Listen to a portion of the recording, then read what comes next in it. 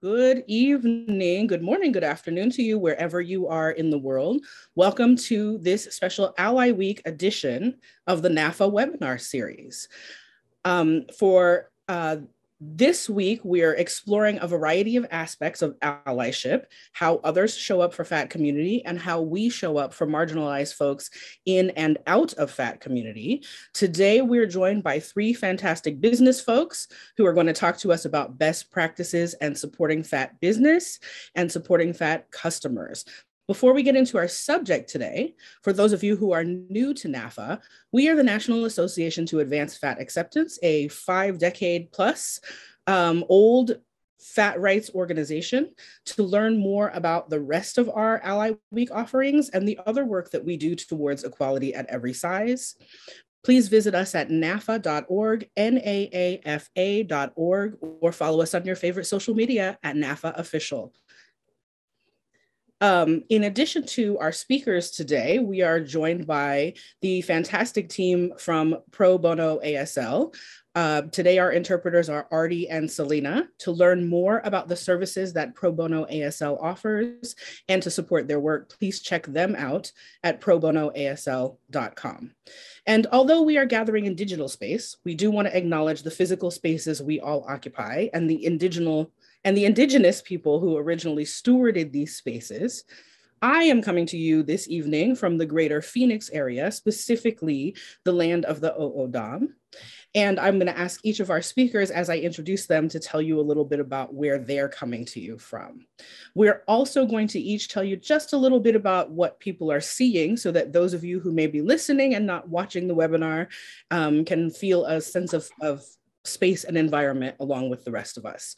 So again, I'm Tigress Osborn, the chair of NAAFA, and I am a fat, Black, mixed race, cisgender woman with fluffy curly hair in an updo and dark glasses. I'm sitting in a room with a blue wall behind me and the NAAFA logos on the wall.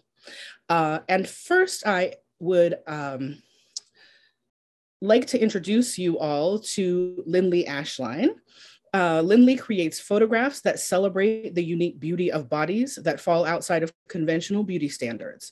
She fights weight stigma by giving fat people a safe place to explore how their bodies look on camera, and by increasing the representation of fat bodies in photography, advertising, fine art, and the world at large. Lindley is also the creator of Body Liberation Stock Photos and the Body Love Shop, a curated resource for body-friendly products and artwork. You can find Lindley's work and get her free weekly body liberation guide at bit.ly/body liberation guide. That's bit.ly/body liberation guide. Lindley, where are you tonight and what's your environment? I live outside Seattle, Washington, and that's where I am right now. I live and work on the traditional land of the first people of Seattle, the Duwamish people, past and present. And I'm really grateful both for this land and for these people. And I support the tribal council every month at Real Rent Duwamish. And I encourage everybody else to as well. I am a fat cisgender white woman with pink hair and glasses. And I'm wearing a maroon shirt with a strappy top. I'm sitting in my home office with a desk and plants and a bookshelf and a big bulletin board behind me. Thanks, Lindley. Next, I'd like to introduce you all to Laura Burns. Laura Burns is a body liberation activist, yoga teacher, author, and I already said activist, sorry. She supports folks on their journey to embodiment and healing with yoga classes, workshops, and retreats around the world. Her passion is helping people heal from the damaging effects of body shame, oppression, and capitalism so they can live the life they deserve. You can find more information about Laura and her work at radicalbodylove.com. Laura, will you tell us where you are and what things look like around you tonight? Hi. So I am zooming in from Houston, Texas, which is the land of the Sana and Karankawa people. And I am a fat Asian cisgender woman. I have short black hair with bangs, and I'm wearing a blue tie-dye t-shirt sitting in my office, which is very light gray colored with some colorful art in the background. Thanks, Laura. And finally, pleased to introduce you all to Dalia Kinsey. Dalia is a queer, small fat, Black registered dietitian, the creator of the Body Liberation for All podcast, and author of Decolonizing Wellness, a QTBI POC centered guide to escape the diet trap, heal your self-image, and achieve body liberation. Dalia rejects diet culture and teaches people to use nutrition as self-care and a personal empowerment tool to counter the damage of systemic oppression. Dalia's work can be found at daliakinsey.com. Welcome, Dalia. Will you tell us where you are and what things look like around you? Yes, I'm in Griffin, Georgia. That's about an hour south of Atlanta, and this is Muskogee Creek Nation land. Now the Muskogee Nation is pretty much headquartered in Oklahoma because of their being forcibly removed from here. But still, there are some people remaining here. I am, like you said, a small Black fat woman, femme presenting person, actually non-binary, with Black glasses. I have small dreadlocks. I'm wearing a blue pullover sweater. I'm sitting in front of a bookcase in a room with light walls with a large wall print of the cover of Decolonizing Wellness behind me. And coming up in February, we're going to be giving away a copy of Dalia's book. So stay tuned to the NAAFA blog and naafa.org for more information about that. Thank you all for being here tonight. Let's go ahead and get into our content. So let's just start by having each of you tell us a little bit about your journey as a fat business owner, how you got started, how it's going, and what learnings you have to share about what our community could be doing to support business leaders better. Lindley, let's start with you. Oh, I feel like this is an hour's worth of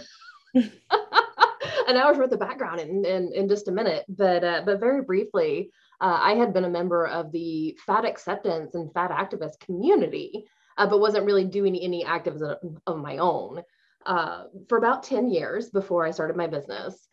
And when I began my photography business, I knew that I wanted to work with fat folks.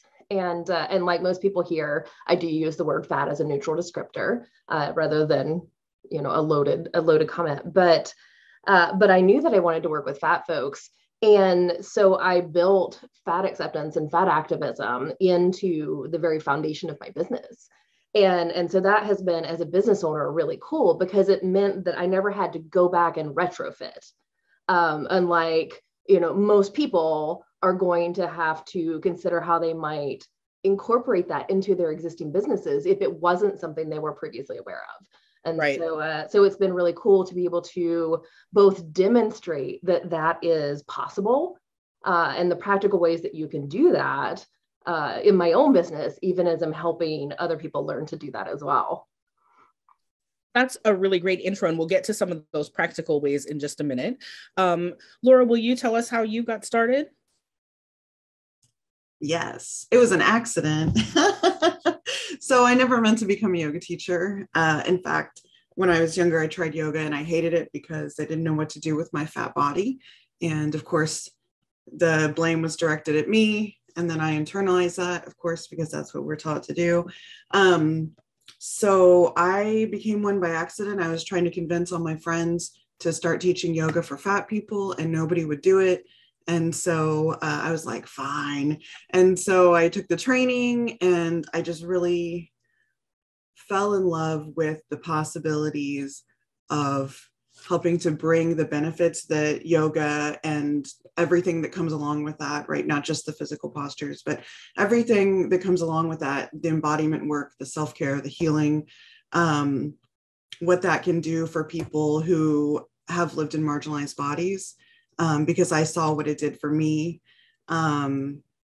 So then I was a yoga teacher and it's been really amazing and enlightening.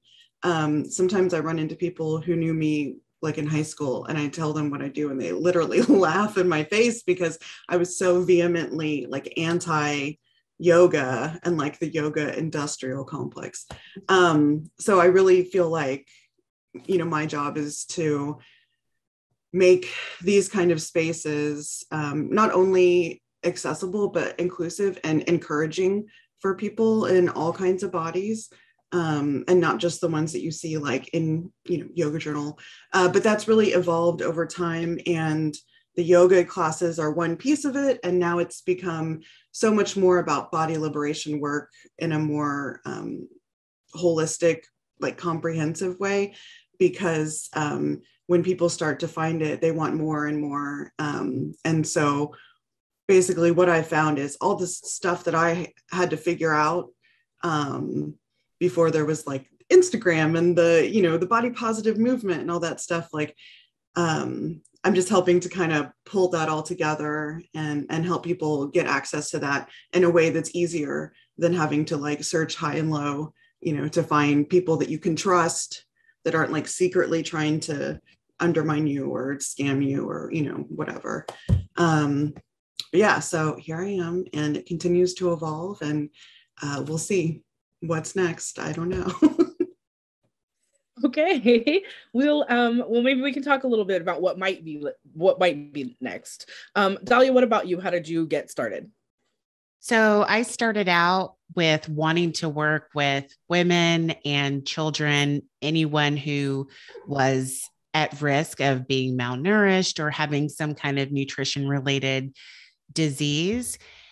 And so I decided to become a registered dietitian, which was so, the process was horrible, like the microaggressions, the fat phobia, the racism, the homophobia. It was horrific. So for a while, I felt like I didn't know which direction I wanted to head with my training. And I had a lot of false starts with my business. So I would try to create safer containers, but I wasn't explicitly focusing on marginalized bodies. And I kept finding that people who didn't belong would come in with their toxic diet culture trash. And so over time, I've finally understood that you have to center your values, because if you don't, and you kind of softly try to explain that intersectionality is a must, people will not get it. So you have to be polarizing if you're going to support people in marginalized bodies, because people are so committed to their biases. And it's taken me years to get that clarity and to have the backbone to put myself out there in that way. And when I started in the field, I was in a smaller body. And because of chronic illnesses that I have, my body has changed, and it goes up and down and all around because of the illness. But I've also had to deal with a lot of criticism and undermining, in addition to people assuming that femme presenting people don't know anything and Black people don't know anything and people in larger bodies don't know anything. Especially in your field. Yes. Yeah. So I had a lot of fear around, if I really center what I believe is right and I know is more evidence-based, how much of a personal attack on a daily basis type of situation is that going to be? So it just took me a while to work through that and realize that it's more important to me to create safer spaces for other people, because I'm not experiencing nearly the amount of abuse that people who are super fat or are in a body where you go into any healthcare setting and it is just not friendly or set up for you. It was more important to me to focus on the people that were experiencing the harm than trying to protect myself from criticism. So let's talk about, all of you have said something about the values that you bring to your business. Certainly there are fat people running businesses who aren't thinking about those values. As Lindley said, you know, you set up a business that is very specific to reaching fat folks. What are some of the things that you thought about in doing that? What are some of the practical things that you had to, you know, that you had to consider in your marketing, in your business setup, any of those areas? And you can just jump right in. Yeah, for me, it started right away because I had been doing photography for a long time, but I had never been photographing people. And so I needed a portfolio. If I was going to sell client photography sessions, I needed to, show what I could do. So after I did some training around portrait and boudoir photography and working with bodies, and I had to seek out the few resources that were available at the time for posing larger bodies, for working with larger bodies. And so that was a challenge right off. But, I discovered that when you post that you're looking for models, the people who are going to be the most available, simply because statistically they're paid more, have more free time, are the people in the most privileged bodies in general, not just body size, but all kinds of different privileges that we might hold. And so I had to very specifically, I got on Craigslist, honestly, to look for models. And I very specifically said that I'm looking for people over a certain clothing size. And I was afraid that I wasn't going to get anyone, but I did. I got responses. I was especially worried about reaching out to marginalized people when I didn't have any previous work that they could look and see that I was reputable and could be trusted. And so those first few people really took a leap of faith in responding to me. And I had to make sure, I had to be very careful. I mean, then and now. But particularly when I didn't have any sort of online presence that people could look at, I had to be very careful to be extra specially open, ethical, honest in my dealings, so that people could trust me enough to walk into my home and be photographed. And that sort of set that baseline, because when I am working with marginalized people, that's the very least that I need to be doing. But holding myself to those standards and to treating every single person's body with care and respect, and and that holding space for that vulnerability, because I had to start doing that right away. I mean, that is ideally something that I want to do no matter what, but I was forced to start doing that right away. And it was a good, a good baseline. And so when I talk about building it in, that's what I mean. Because if I was going to photograph fat folks, I didn't want a portfolio full of very thin people, because that's not representative of the clients that I wanted. So both from maybe an equity standpoint or a representation standpoint, but also a business standpoint, I had to be coherent with that right from the start. What about the other two of you? What are some of the things that you had to think about in being intentional about creating a safe space for fat folks? Yeah. So, something that Lindley said is something that I think is probably integral to all of our work, which is people really have to put their trust in us. Like, that's a big responsibility to hold. And sometimes it's really scary. In the beginning, kind of similar to Lindley, but kind of a different side of the coin, is that as a yoga instructor, for my intended audience was fat people, right? And how do you market a class when what you usually see in advertising is thin, white, rich bodies, right? And I don't want to use any of that kind of imagery in my work, but it's also, to me, not ethical to take photos of my students, or even really to put that on them to like, oh, can I take a picture of you in class? Like, for me personally, like, that's not okay. So I really had trouble finding people who were willing to come to it like a fake class so I could, teach you and photograph you, and even just getting people, because we have been so used to have been like, being taken advantage of and being, mocked and stuff like that. So it's very challenging to want to put yourself out there. So in the beginning, I realized that while it's important to me to put images of a fat body in my marketing material so people know that it's really for them, I realized that it was going to have to be my body that I put in the materials. And so that's why my logo is of my whole body with my big old belly and, you know, like a realistic, not like, you know, idealized rendering of a photo. And so like from the beginning, I just realized that it was my responsibility to put myself in that position of being perceived and seen and potentially reacted to in many kinds of ways, which, you know, has happened.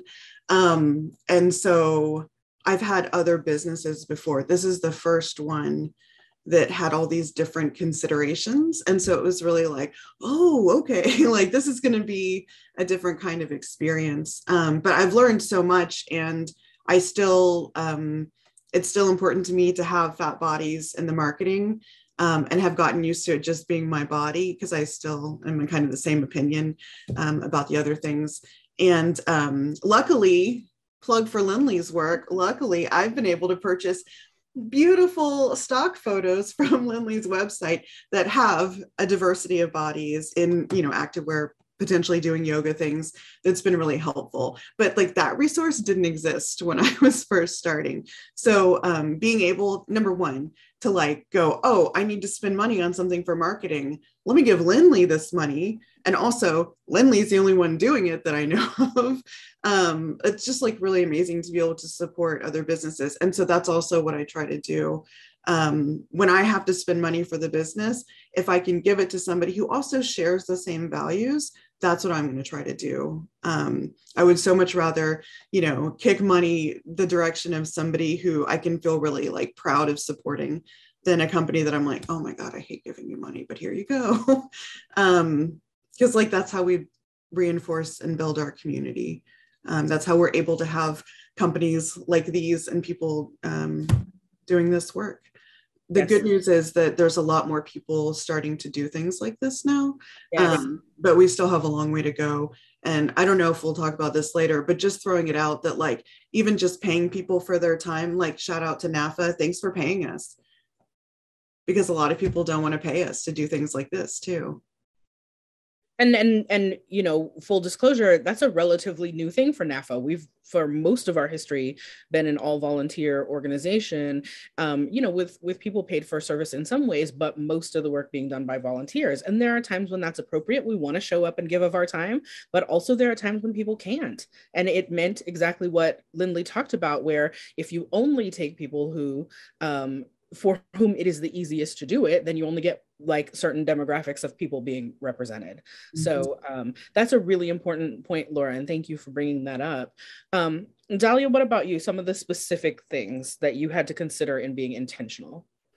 Really making sure that I came right out and said repeatedly in my marketing that I'm anti-diet, so that anyone who wanted to come in and low-key diet, because you see a lot of people who do bod pause, but at the same time are low-key trying to sell you like a health, they just code it differently, but it's still about shrinking the body.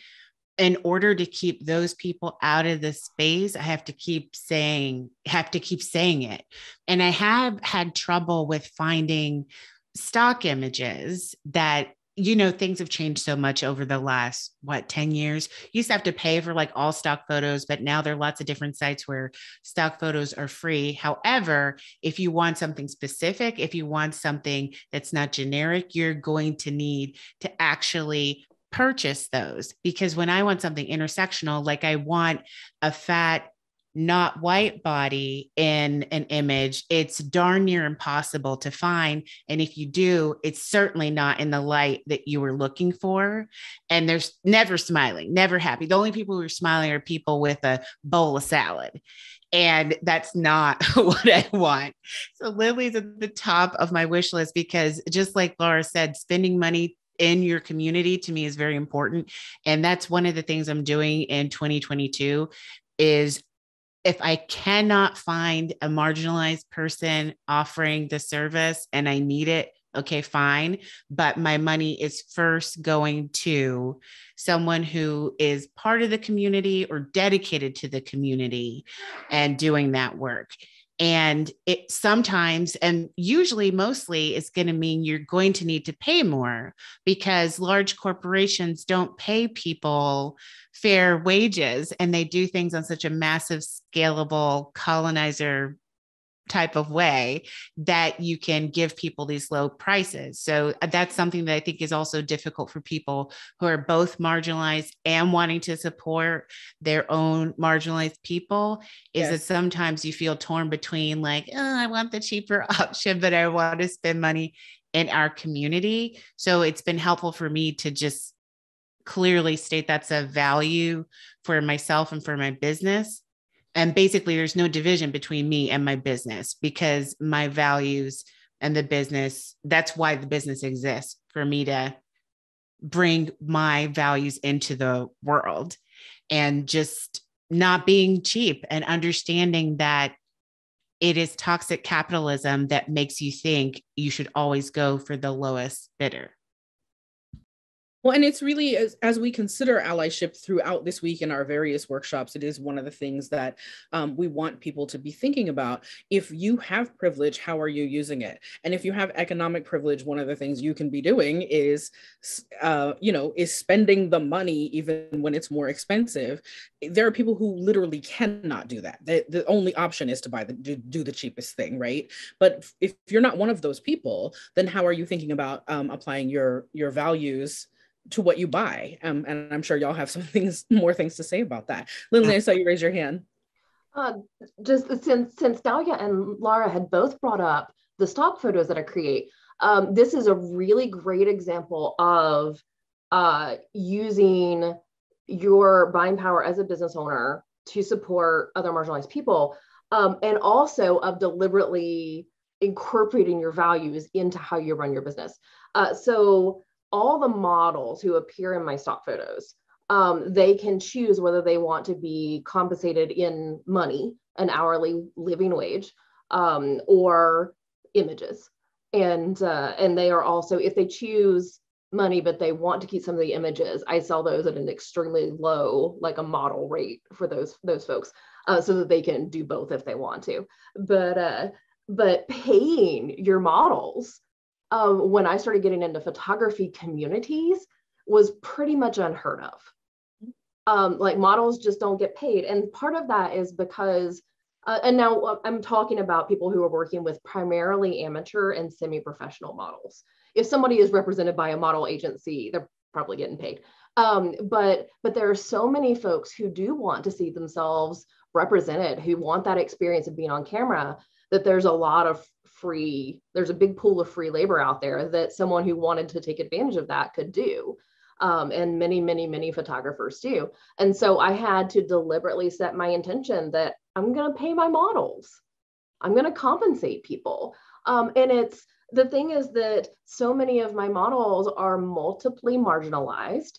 They're fat Black queer folks, or they are trans folks, or they are all kinds of marginalization combinations.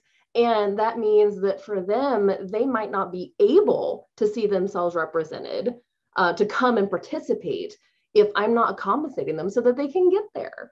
And I will give people rides and so on too, but just, it was something that I had to choose right away, because I could have chosen to say, oh, I'm selling these diverse stock photos and then not pay my models in the background. And that would have been a pretty crappy way to do this if I'm going to talk the talk about diversity and inclusion. And so I had to choose to be coherent. And if you are a business owner, as you start being aware, you will find more and more places where you have those choices. Yeah. What about using the word fat in your promotions? Obviously, we're in a space here where everybody uses the word fat. NAAFA's used it for 50 years in our name. You all have used it in your businesses, and you've used it in your personal lives. When you use it to market your business, how does that affect you? What are the positive effects of it, and what are the challenges of it? So I'll jump in. I have from the beginning used fat when I talk about myself and I talk about who like my people are, my students are. And in the beginning, it was kind of scary because, you know, I was newer, hadn't been doing this so long. I was on, you know, my foundation felt a little rocky, a little shaky. And I would get these people who felt very entitled to really dig in and poke because it triggered something in them to hear that. And they would then, you know, like attack me about it. And I have learned over time, really, I mean, I always knew, but like now I really know, if that makes sense. It's not about me and it's not about my use of the word fat. It's about their own stuff that they have not dealt with. And so what I realized pretty quickly was by using the word fat, the right people who needed to be here now would find their way to me, and the people that weren't ready or who weren't right for it would not come. Mm-hmm. And I saw that time and time again. People would come and they'd be like, oh, I don't, you know, like, I don't, if they mentioned it, they'd say, oh, I don't use that word. It's like, okay, that's cool. You don't have to. I don't like use the time in class just to talk about like fat, you know, like whatever, but I do use the word. But what I realized is that there's people who are kind of very new for whom this might not be the right class for them. I personally really don't like euphemisms. They really bother me because that's all I got growing up. It's like, you know, and I was taught that that's what I should want. And so now I don't want it. And so I'm not going to use it. And I think with any job that you have, any business that you have, the best thing you can do is just be who you are, because the people that are right for you are going to find you. And there are many of us out there, and you're going to find the right person for you. There's very like, what, you know, woo-woo teachers. And like, that's not who I am, you know? And so people who want that kind of experience, which I totally get, they're going to come to my class once and be like, this was not right for me.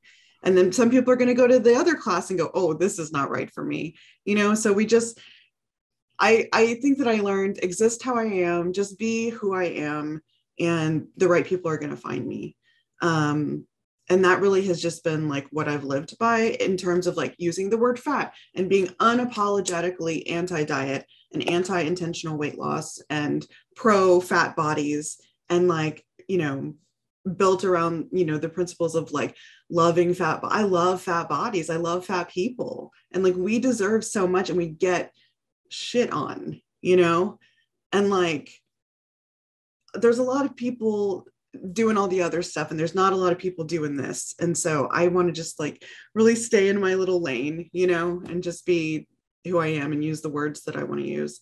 I did want to speak to you really quick, talking about like people with privilege and how we can, as business owners and as people who are customers of businesses, when we have privilege, especially financial privilege, one of the things that I did from the beginning is offer sliding scale, which I don't have a bottom for my sliding scale. So the bottom is $0.00. And sometimes that's been hard when I have more people on the sliding scale or the lower end of the sliding scale, but I don't make a lot of money. I never had a lot of money. It's really important. Would I be able to take my class? Would I be able to attend my retreat?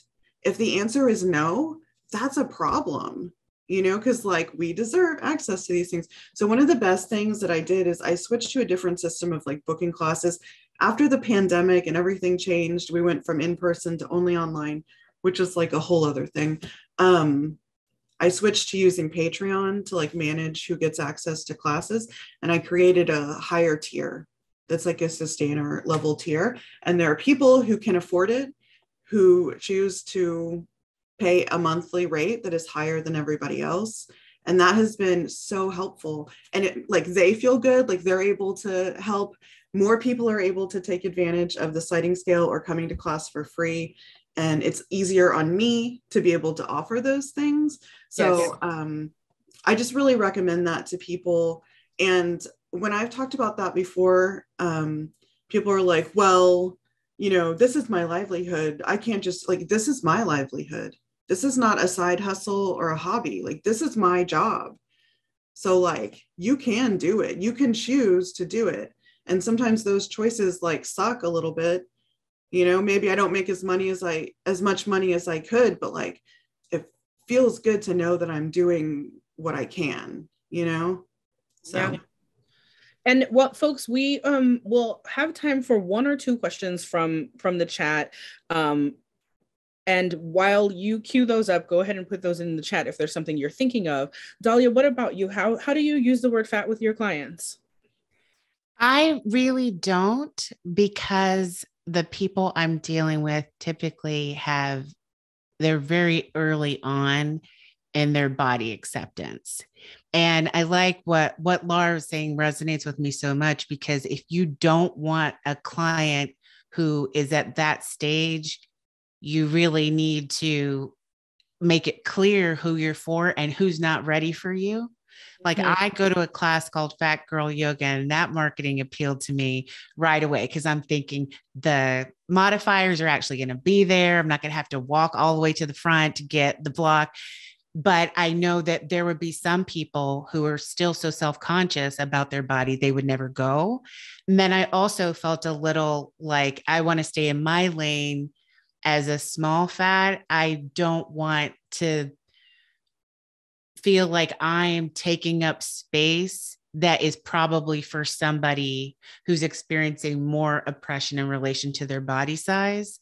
And I focus a little more on what is my actual lived experience, while trying to create safer spaces for people who are at that intersection of, you know, fatness and queerness and being a POC. Thanks. What about you, Lindley? I don't think you answered this one. I think we jumped off of something you were saying for this one. How has it helped you or created challenges for you that you explicitly use the word fat in your business? Like Laura, I think it has, the more explicit that I have been, the more that I have clients come to me who are ready for this. You know, because I started out in my business marketing much less radical than I actually am in my beliefs about bodies, because I was worried that nobody would want to come to the Raging Firebrand for photos. And so what happened is I was attracting people who were not ready for the services I was providing. And it ended up being a really unpleasant experience for both of us, because they felt like they were not, like their bodies were being treated with more honesty than they were ready for, because I don't Photoshop people. And so I had a few folks come in who were not ready for that. They weren't ready to see their bodies with that level of honesty. And they had somehow gotten the impression, because I was not clear enough, that they were going to be getting an experience like traditional photographers give, where they're getting Photoshopped and they're getting slimmed down and they're getting a tummy tuck and a butt tuck or whatever, and that they're going to have China doll skin, you know, and I don't do any of that. And so I had to be more and more explicit about the terms I'm using and what I'm offering and how I talk about bodies, so that customers are getting a good experience, clients are getting a good experience, and I, as a business owner, am having a good time. because you know, I came from a corporate background. I don't have to do this. I'm here because, and again, this is my day job. This is not a hobby. It's not a side gig. It's not a side hustle. This is my day job. But you know, if I'm miserable, I can go back to the corporate world and be miserable there. So it is important to be coherent with myself as a business owner too.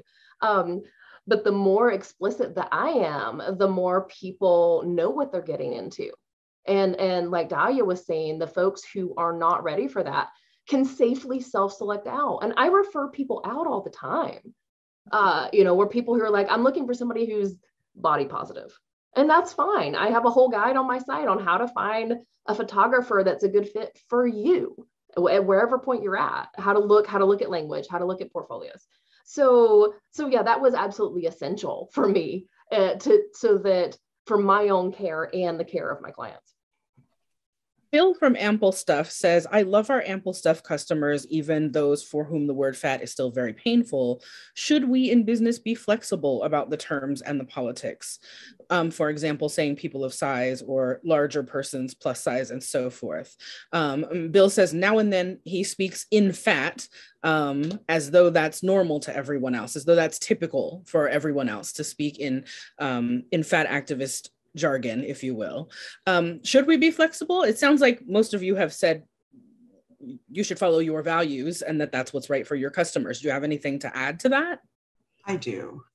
I actually think, so I said all the things that I said. For me, I think in Bill's example with Ample Stuff, I think it makes sense.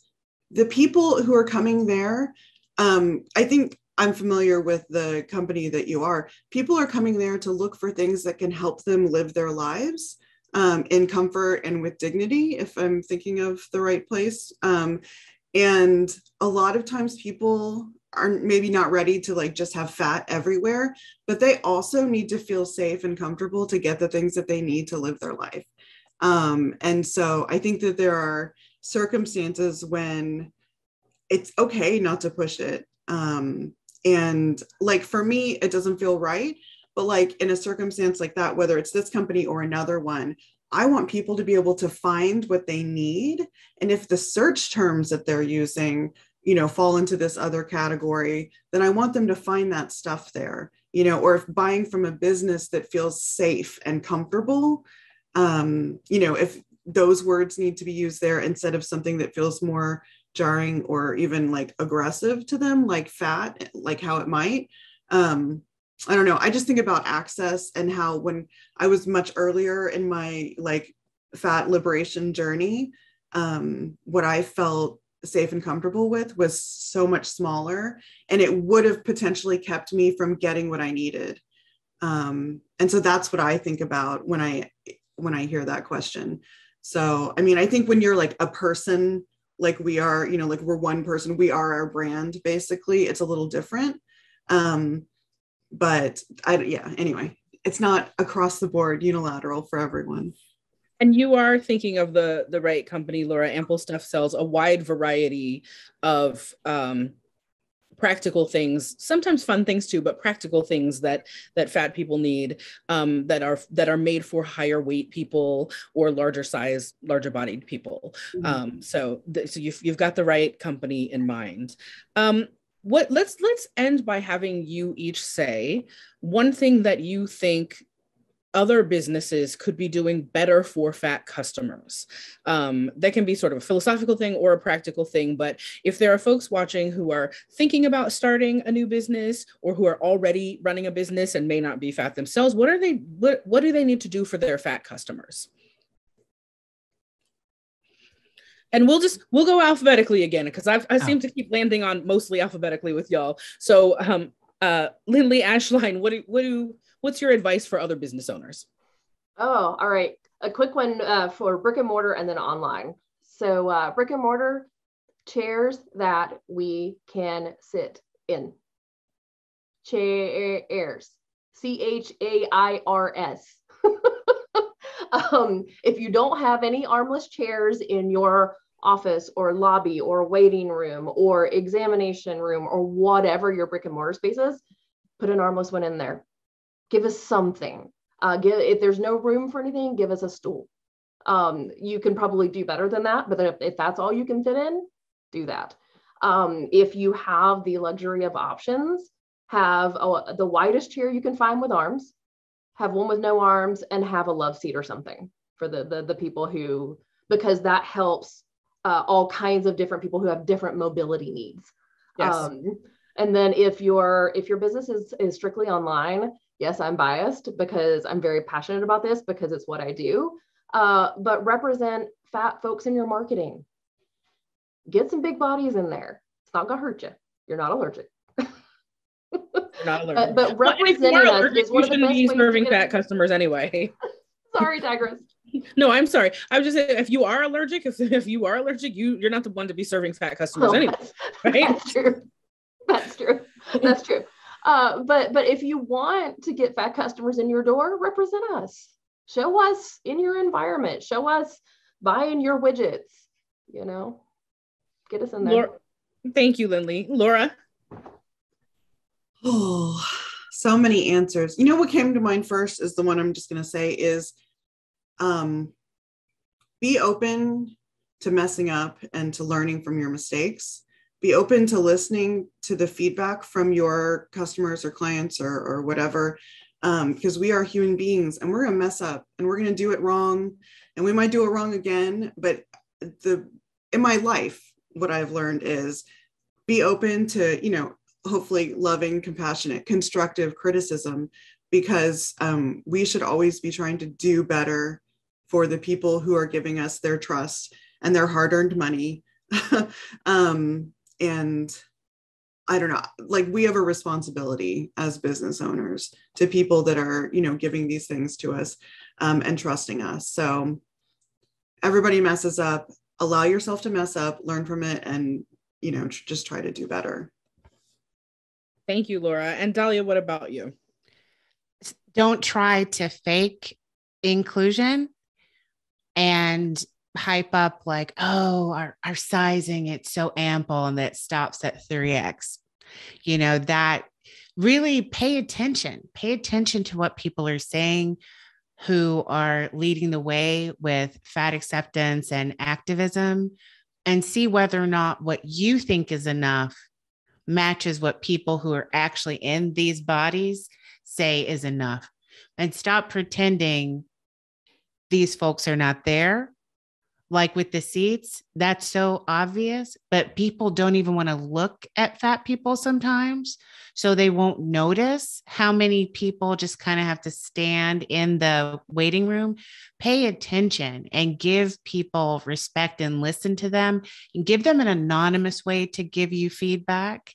And think seriously about whether or not you should offer a product at all if it is not going to be accessible to most people. Like, I understand with some things it's impossible to make something that is going to work for everyone, but are you just out here doing the least, but then in your marketing pretending? Like, everyone can see through that, and that's a waste of your time, and that's a waste of the consumer's time. Thank you all for those practical tips, for the value-based approach that you bring to your businesses, and for being here with us today. Let's have each of you just remind folks where they can find you if they want to learn more from you or support your business. Lindley? If I unmute myself. I'm at bodyliberationphotos.com. You can find everything that I do there. I'm also on Instagram at Body Liberation with Lindley, Lindley. And as we mentioned earlier, you can get my weekly newsletter at bit.ly, that's bit.ly/Body Liberation Guide. Thanks, Lindley. Laura? You can find links to everything on my website, which is radicalbodylove.com. That's also my Instagram name at radicalbodylove. And since we're here, I just want to hold up to the camera. You know what's coming. This is my book. It came out last year. It's yoga for actual fat people. It's called For the Plus Size Woman. Ignore that. It was the publisher. We had to do it. It's for everybody. It's for all fat bodies. So thank you, Laura. And we can buy your book through your website? You can get it like a bookseller? Yeah, anywhere books are sold. Please support independent booksellers, especially those who support us. If there's someone locally that you know who does a great job of stocking books by fat people and about and for fat people, please shout them out in the chat. Dalia, what about you? Where can folks find you?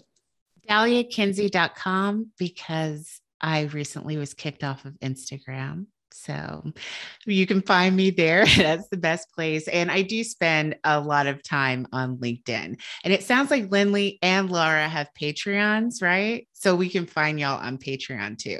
I recently have started joining Patreons because I realized how much work it takes to create content. And even if you just give $1, that's better than the $0 you get for posting all kinds of great content on Instagram. Thank you for that pro tip as well, Dalia. And of course, we want y'all to think about how you can support Pro Bono ASL.